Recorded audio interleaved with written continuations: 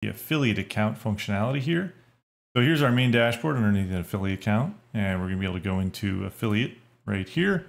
From here, you're going to be able to see all of the options you have as an affiliate or a partner. You'll be able to see the initial licenses that you have set up, whether they're free licenses to use for lead generation or paid licenses. From here, you can also add or remove any of the assessments that are inside of the platform as well, and be able to start managing any of your white label structure. So you can replace the icons here, change any of the colors.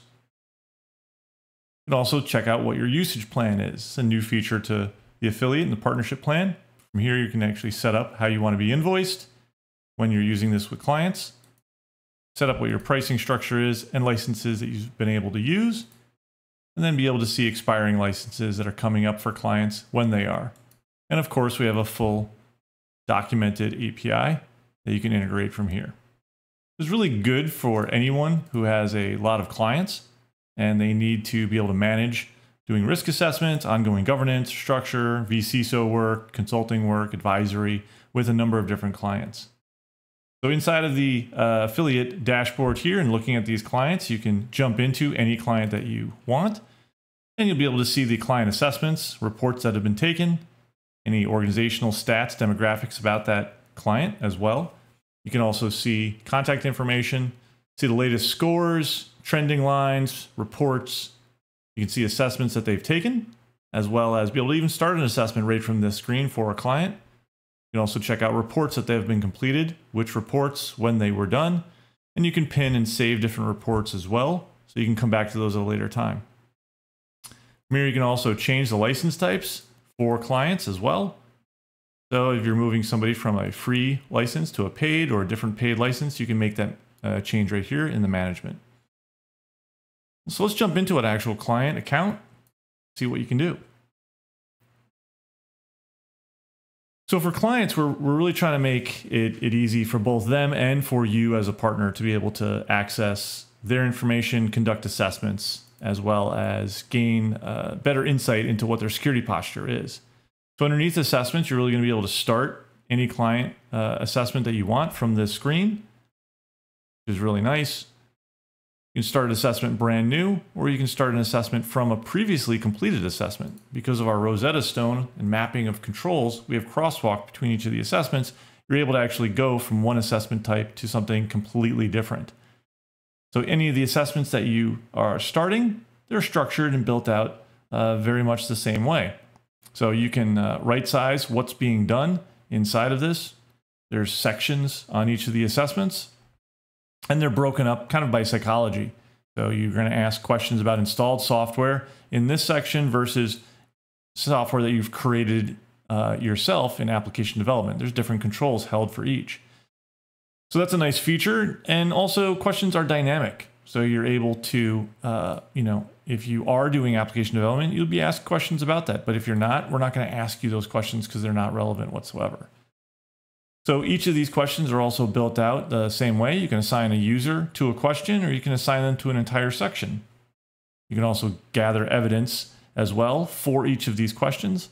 And it's nice, you can either add and upload a file directly, or you can link a file using a URL right here. You can give it a description and add that new evidence. And once that's done, the evidence is uploaded into RealCISO and attached to that question, and then we later match it to all the controls that that question supports. As you go through and you complete an assessment and you've answered all of the questions going through each, you can then generate your report and produce a report. You come to your report screen. So these reports are all built very similar as well. You have a high-level score. This is pure numerator over denominator math. We're not giving you a red, yellow, green. This is just how many of the controls you're meeting. If there is a high-level control set within the framework, you'll be able to see that right here. So inside of NIST 2.0, the new NIST CSF framework, we have govern, identify, protect, detect, respond, recover. So we can see how we're doing on each of these assessments. You can export this picture into an image. You can drop that right into your board deck if you want to be able to use that there. You can sort questions by either unmet or by group. And each of these questions as well, similarly structured in the assessment. You can assign a user to look into this question with the due date. And you can also see the maturity of the control as well. So we use a mapped set of controls underneath each of the framework controls to be able to help you support how would you answer this from an auditable standpoint. So you can see each of the controls outlines exactly what you could be doing, and you'll see the question that you were asked and associated. If you want to jump back to the assessment where you answer this question, you can do that. Each of these control questions or the high-level controls you can add into the remediation module as well. From here, you can then start managing your risk through a risk register or a set of projects. So you'll be able to see each of the controls, how you're meeting, how you look against the framework.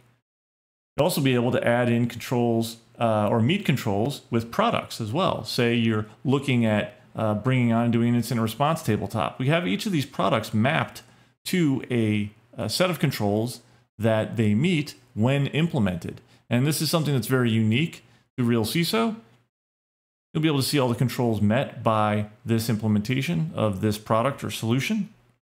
And as a affiliate or a partner, you're actually able to put your own solutions into here and map those controls as well. So we can work with you on that.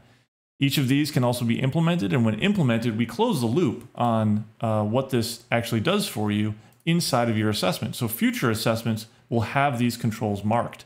But if you're not sure, you haven't implemented those yet, you can actually see what it would do for you. So you can add this to your environment.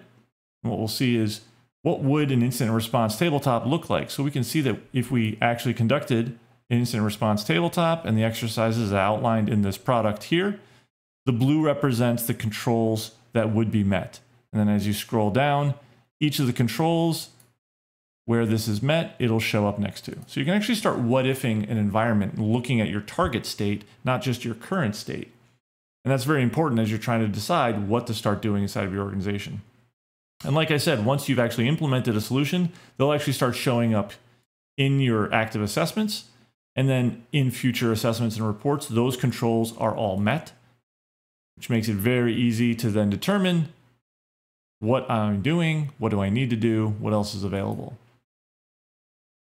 So reports that can come out of the platform as well. You can print a report, you can export evidence, you can view your evidence, or you can start and push all of your gaps controls into remediation as well. So the printable reports brings you over to this screen, and you're able to see the boilerplate and the information we have for each of these assessments. And you can see each of the controls and the maturity on each of them as well. From here, use your browser to be able to print a PDF, or if you want to print to a printer, that all works right here as well.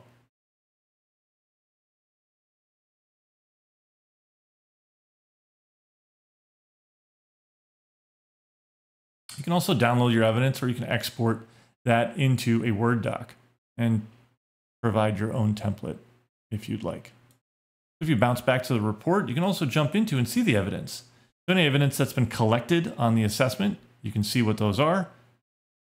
Or you can upload new evidence here. You can use this screen as well to work with your client, be able to determine what you're doing or not doing. Maybe we need to add evidence, but you can just quickly look and see what evidence is collected so you can support the assessment that you're completing.